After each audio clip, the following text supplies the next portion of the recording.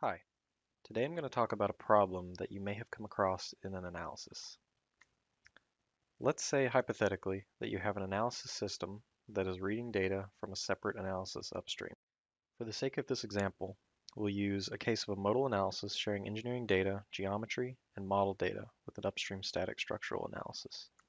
So let's say you decide you don't need the upstream static analysis anymore and you would like to move forward with the downstream modal analysis only. However, there's a problem. You can't delete the static structural analysis because the modal analysis is dependent on its upstream data. So how do you remove the upstream analysis while still retaining the required data? Although the answer to this may not be immediately apparent, it's actually pretty simple. You simply click on the first cell of the downstream system and you begin to drag.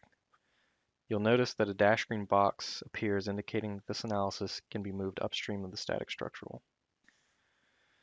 If you complete this action, you'll see that the data is still shared between the two systems.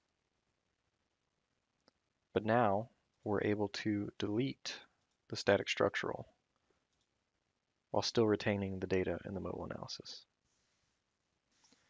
One thing to note is that the example shown here is not a pre-stressed modal analysis.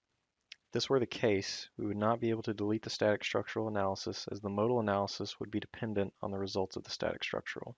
This is a quick tip on how to delete unwanted upstream shared data from the project schematic.